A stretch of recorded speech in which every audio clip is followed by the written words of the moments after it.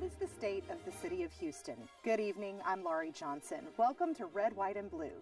He served more than 25 years in the Texas House of Representatives, and over those years, he served as a member of the Legislative Budget Board and was vice chairman of the House Appropriations Committee. In November, Sylvester Turner was elected mayor of the city of Houston. In his first 4 months, Mayor Turner has had to deal with a $160 million budget shortfall and a city paralyzed by flooding. And in his first State of the City speech, Turner announced that former city council member and civil engineer Steve Costello will serve as flood czar. He also asked for a pension reform deal by year's end, along with the removal of the property tax revenue cap that would help balance some of the city's budget deficits. Some say that he's strategically making swift moves to fix city issues.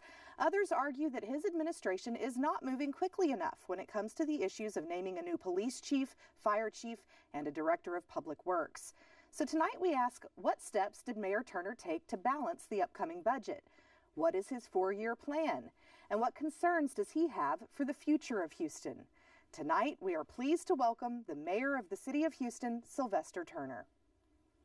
And leading our discussion are hosts David Jones and Gary Polland. You know, this is a job you really wanted it, didn't you? I mean, a quarter of a century, and you were mayor of Houston. That's persistence. Well, you know, if you don't want it, you certainly shouldn't seek it. Are you regretting it now? I have absolutely no regrets. If I could do it all over again, I would do it all over again. Here's an interesting question. You ran, when did you run for mayor the first time? 91. In 1991. In 1991, a lot of the problems that the city faces today were in their infancy. Transportation being one. Transportation, pensions, traffic, flooding, all of it. Right. Do you think, and you were always a go-getter in Austin, you were certainly not someone sitting there and not getting anything done. Do you think you getting elected mayor in 91 would have put us in a better position today as a city? That is the strangest question. That's a hard question. You know, let's put it up. I would have enjoyed it back then, but this is the perfect time now. You know, so everything has its time and its place in its season. I think this is the season for me.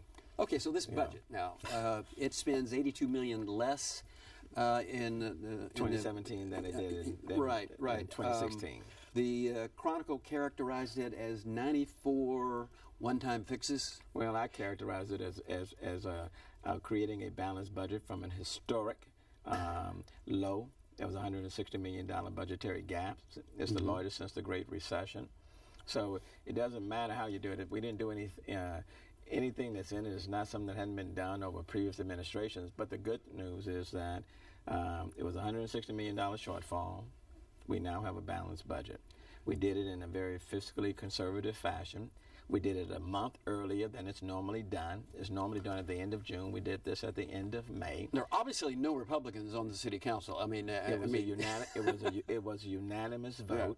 Yeah. Yep. And it was done in record time. And for what I'm told by people who've been at City Hall or watched it over the last 30 years, it's the first time it's been done in such a short period of time and in a record time. With a new administration taking over. Because you take over. It's not like you were in the beginning of the budget process. You're deep. It was deep into it when you took over. I had less than 6 months left in the fiscal year. I came in the middle of a fiscal year.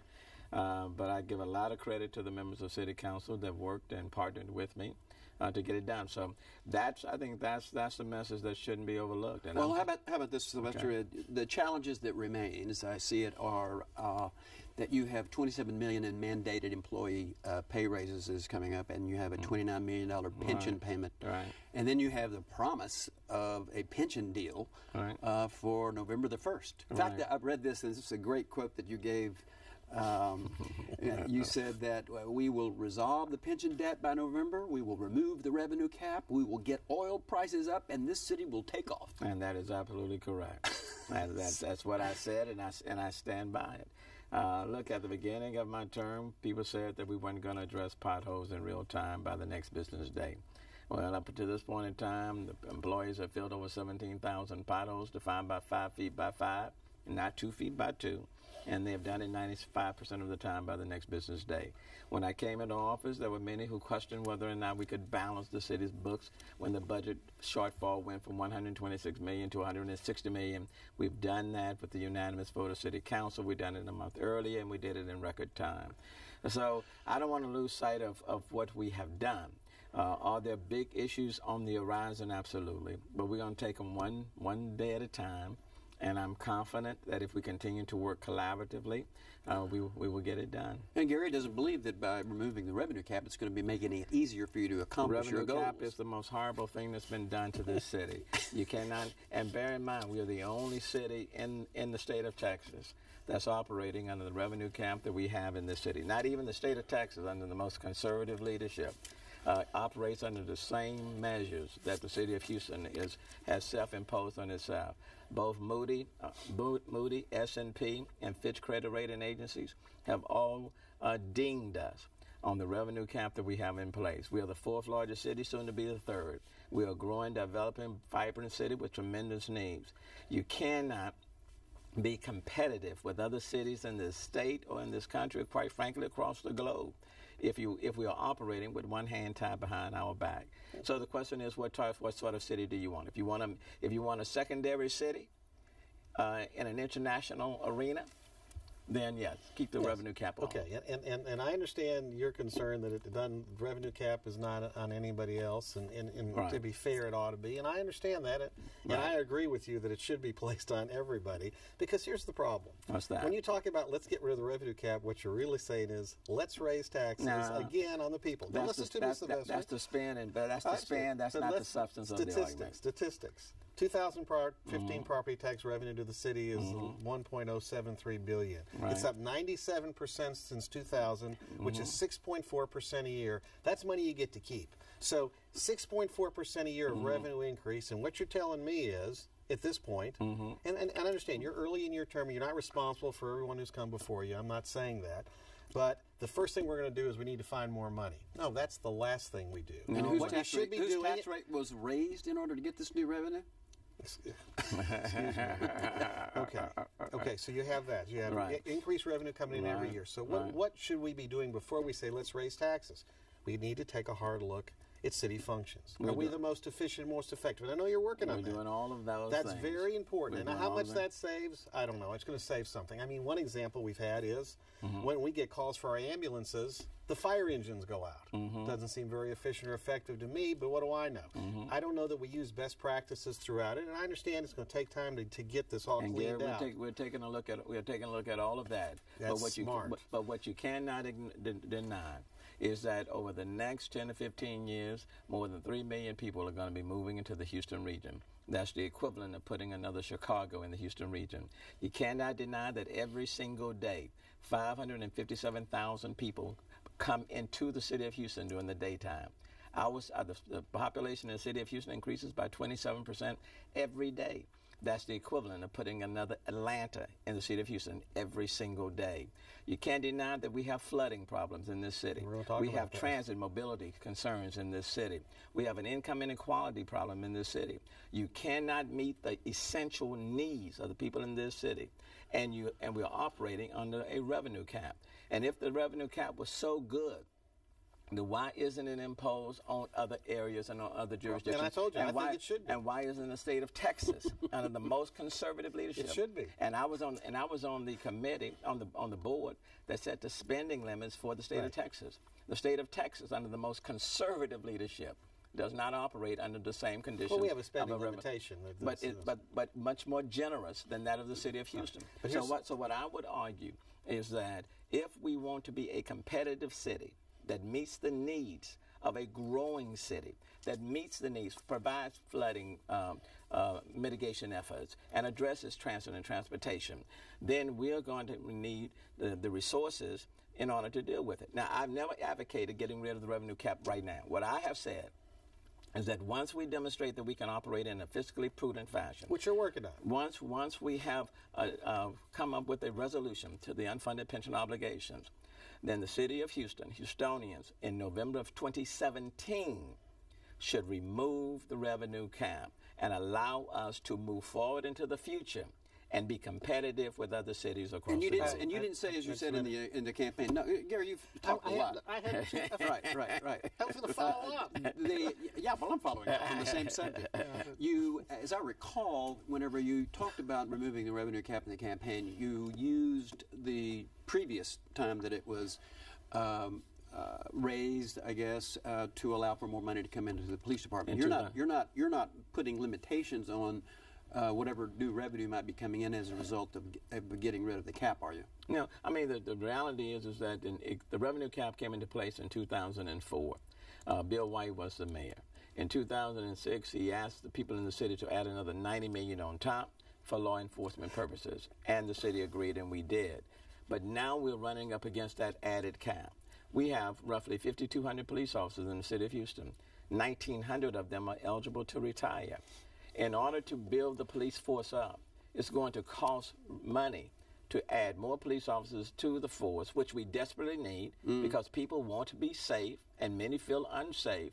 Well, those are things that cost. But but again, the point that I'm making is that until we demonstrate to people in this city that we can operate in a fiscally prudent fashion, once we have done everything that we can do to squeeze every dollar, to utilize every dollar in a fiscally prudent fashion, and once we have reached a resolution on unfunded pension obligations, then I think the city Houstonians need to go to the next step and remove this revenue cap, which is hamstringing this city. It is not in the city's All right, best interest. So you have some.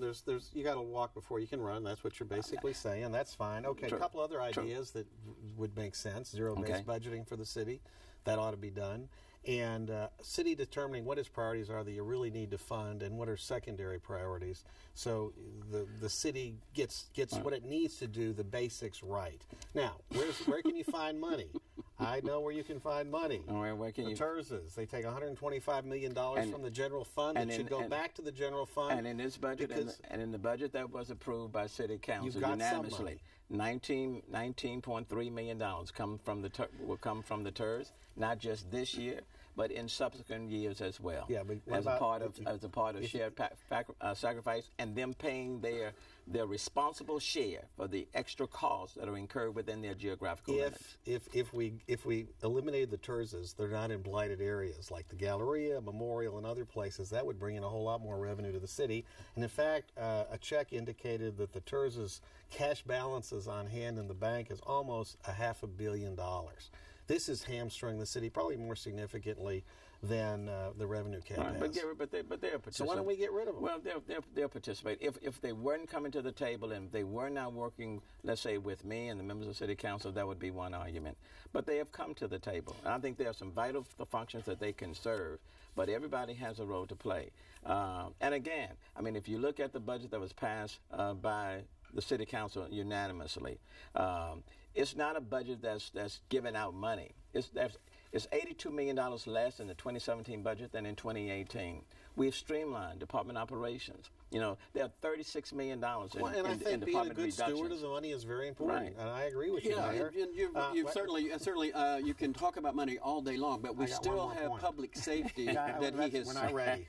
We're not ready yet. Okay.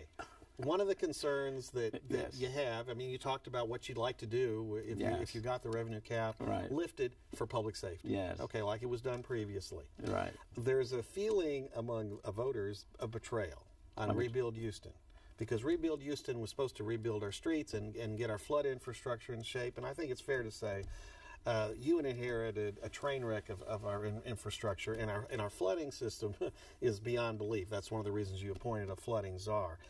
So Rebuild Houston, my reports tell me, Rebuild Houston in the budget for this year, no money is going to new projects. Every dollar is but going to payroll. So we've got to be able to establish trust among the consumers, your people, your folks, I mean, our people who pay taxes, that they're getting the bang for the buck before you go back to it and say, hey, give us some more dedicated funds. And I'm going to tell you what I tell to the members on City Council who were there last year. If you want to put those arguments to last year, that's fine. But those arguments don't apply to me and to the budget that we're putting forth. And from day one, I said to the people in the city of Houston, we will repair these horrible streets, and we will do it in real time. And people, I believe, are seeing the results of what I said. I made a promise, and I've kept my promise. And so the streets in the city of Houston since January are better. They are being being improved. The final question on Rebuild Houston. Are we going to get Rebuild Houston back to what it was originally promised to the voters for? What voters, I think what concerned voters is that they were paying their money in real time, but they didn't see the results of their money. I think if you go and ask them now, they're seeing their streets being repaired. We're now doing not just filling potholes, we're doing more serious street repair. So people are able to see that their money is being used. I will not take one person's dollar and not put it on the purposes for which it was intended. Otherwise, I won't collect it. We need a police chief. Yes. And let me make one recommendation: that be an outsider rather than an insider. We just had an officer get a judgment of close to $200,000 against the city because he was demoted simply because he outed certain officers who were misbehaving, maybe committing violations of the law or policy. And there came up that there is a code of silence, which the union chief, of course, denied. So we need a police chief that is going to end the code of silence. I assume that you can agree that there's some possibilities that there are such. There is such a culture. I think in any department you're going to have some problems that needed to be addressed. Now, the interim chief, Chief Montalvo, is at the helm of the force now, and quite frankly, I think right now the city is fortunate to have her at the helm. Because when you have a situation, for example, like Josue Flores, who was killed, 11-year-old, in the near north side, the very fact that she was at the helm at this particular time, I think has served has been very valuable and productive for the city of Houston, because many of the people, for example, in that community and other communities can relate to her. She can relate to them, and the HPD has responded and has done an excellent job.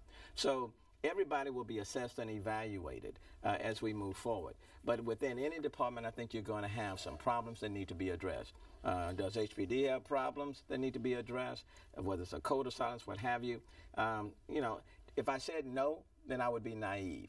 But the reality is that I'm proud of the fact that we have 5,200 police officers who are operating under some extremely difficult circumstances that are having to police 644 square miles under some very difficult set of circumstances. Have you read what Chicago is doing? Chicago has a. I don't know if I would use Chicago as an example. No, I would think I would look at this particular project that they've developed. They've got an algorithm that is set up with all of the police science that they have available to them that has identified where the people with guns are who kill people and who hurt people, and they, using their gang history, the criminal history, and then they went out and they raided and arrested tons of people. Using this very sophisticated algorithm, and that predictive analysis. Right. Yes. Right. So there's the New York City Council just decriminalized all of their regulations that were that brought people to court with a summons and a fine possibility, converted them to civil process. And we're looking at doing some of those things. Those would be important things to get people keep people from having criminal arrest warrants for. And we're looking at doing some of those things. But I mean, when you compare the city of Houston, for example, with other cities in terms of police relations, I think by and part our relations with the police is pretty good. It's not perfect, but I think the community and law enforcement community are working fairly effectively well with one another, and we always will continue to do more. So what about a police chief? When are we going to get one? Well, right now, Chief Montalvo is at the helm, and I want to see how she operates. I think she deserves an opportunity to perform, and I will tell you, at a very critical moment in the city of Houston right now, the very fact that she's at the helm is a big, big plus. I think everyone deserves an opportunity to be there, and I simply wasn't going to make her as the interim knowing that she was going to be pushed out the door. She's been on the force for 35 years. She's come up through the ranks. And I want to give her the same opportunity that I would want someone to give me. So I'm going to be respectful. I'm going to see how she does, and then we'll go from there. What I will say, there are some who say, Sylvester, why haven't you named the director of this and a director of that? I'm not into personalities. I'm into results. And I'm not going to be moved by what someone else says in terms of what my timetable should be. As long as I'm meeting the needs of the people in the city of Houston, to me, that's all that matters. But it's not about personalities. It's not about who's in charge of what. The question is, if I put you there, do you give me the results that the people of the city of Houston expect and deserve? And if you can do that, I'm good. If you can't do it, then you need to go. Makes sense. All right, pension. We talked about pensions. Yes, pensions. Big bugaboo. Municipal employees' pensions, 52% cash on hand to pay accrued benefits. Unfunded liabilities of all the pensions is now estimated at least $5.6 billion. You inherited this train wreck. You were, of course, a witness to the train wreck in Austin as a leader in the legislature. What are we going to do? Well, This. If we don't solve this problem, this is the big nut for you to deal with it. You know, and fortunately for you, you don't have to do it in 2 years. Well, you know, it's not a wreck yet. It certainly is. It's a train on the track that's just going down, and it needs to be decelerated. What I've said is that we'll reach an agreement by the end of October. And I'm insisting on two things from all of the groups. Number one, that the unfunded pension obligation that has already been accrued, that $5.7 billion, that amount comes down and keeps going down. And secondly, that the annual cost that the city has to pay, the ARC, that cost come down and continue to go down. Those are my requirements. Bring all of those, instead of going up, I want the cost curve to go down, and I would like to, and I am asking that we reach a resolution by the end of October. You know, one of the things we were troubled with, we had a pension show, in fact. I don't know if you watched it. One of the experts told us that the city had a contract that guaranteed an 8% investment performance in the pensions every year in a 1% interest world. And so I asked the expert who used to work for the city, what happens if, like, the market doesn't perform at 8%, which it's not? And he said the city's on the hook for the difference in the money. That's another kind of ridiculous thing. All of those things are on the table. I will say to you that I've had several conversations with all of the groups, individually and collectively. The conversations are productive, and the conversations are going well. So I'm optimistic. I know it won't be easy. But it wasn't easy to solve a $160 million shortfall either. Many people thought that we weren't going to be able to do it, and you have people out there who are running for office and all of that who are being very negative. But I don't see them criticizing the budget after solving $160 million. You have a major talent working for you named Stephen Williams, yes, who is intimately involved in My Brother's Keeper. Yes, the Director of Health. I've read a lot about the program. It's a Washington-based program. Unfortunately, it's still relying upon private sector contributions and in-kind contributions with ambitious goals. I mean, can we call this a legitimate program, or it sounds like it's a great society program without the money behind it? And what's your assessment of it? You know, the goals are great. They're admirable. Director Steve Williams has taken leadership in charge of it. It has been successful in attracting a lot of private dollars to it. It is now in several of the schools within the city of Houston. It has excellent potential. I intend to put my full backing behind it, because there has to be a relationship with a lot of the students that are in school now. We can catch people early and provide them with some guidance and some goals. Then I think we can go a long way in really keeping them on the right track. So I think it's an excellent concept. It's still being built out, but Director Steve Williams is doing an excellent job in providing leadership. We're down to under 2 minutes, and we haven't really talked about flood control. Yes. And we've had, 300-year floods in the last year and a half. And you just got sued by residents of Memorial. Yeah, and, and they're frustrated. I'm sure you share their frustration. I mean, people their homes have been flooded 2, 4, 7 times. I got it. People don't want to hear the verbiage. They don't want to hear politicians say, we're looking at it, or we're going to do. People want to see things happen in real time. But it's true. A lot of things have taken place up to this point in time. And so am I in a position to tell people that I can do some things right now, and 2 months from now, your neighborhood will not be flooded? I can't. What I can promise people is that we intend to take some definitive steps to mitigate the risk. Do you think you can bring everyone to, because first of all, the city of Houston doesn't control the whole watershed, which complicates things. Can you bring all the players through your czar to the table, the county, the surrounding counties, major business, etc.? I believe so. The relationship between, for example, the city and Corps of Engineers and Harris County is excellent. County Judge Ed Emmett and I work well together. I've had many conversations, for example, with Commissioner Cagle, Gene Locke, give me some other, Commissioner Raddick. Commissioner Mormon is working with us on some things in Clear Lake. With respect to the Corps of Engineers, we've got to bring them to the table. TxDOT. And then I am heading to D.C. In a couple of weeks to visit with the entire congressional delegation, including Republicans and Democrats, being hosted by Congressman Kevin Brady. That's great. To discuss flooding and other issues. Don't forget to say hello to Mr. Culberson. Yes. And John Congressman Culberson and I've had several conversations. So, yeah, we can achieve some results. Mayor Turner, it was a pleasure. I guess we could go to part 2, Laurie, couldn't we? Thank you. Thank you, guys. Don't forget that every week, following Red, White, and Blue, you can continue the conversation online with Houston Public Media's digital series, Political Perspectives, featuring Jay Iyer and Brandon Rottinghouse. Starting at 8 p.m., log on to houstonpublicmedia.org/perspectives. And remember, you can catch Red, White, and Blue every Friday at 7:30 p.m. here on TV8, and again Saturdays at 6:30 p.m. We also invite you to visit us online and send us your comments. We want to hear what you have to say about the issues that affect Houston. You can submit your comments at houstonpublicmedia.org or on Facebook, and don't forget to like us. Thanks so much for watching. Good night.